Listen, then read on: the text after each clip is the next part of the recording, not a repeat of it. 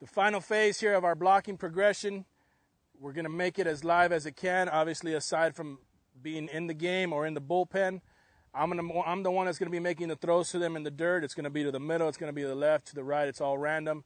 The only thing we're adding here, obviously the intensity of the drill is picked up, is now they actually have to pop up and retrieve the ball, and we have a guy that he can throw to here in the bullpen to simulate a runner on base reading the ball in the dirt. Okay, the main thing here is obviously we want to make sure that guys aren't going to get injured. Okay, when guys are working on with live throws, you want to be somewhere at about 45 to 50 feet. We understand that the pitcher throws from 60 feet away. The closer you get, the harder you're throwing. It takes away from the technique.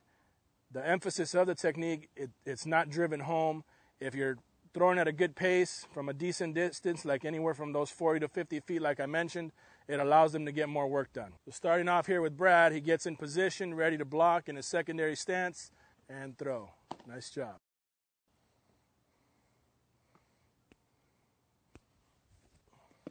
Good.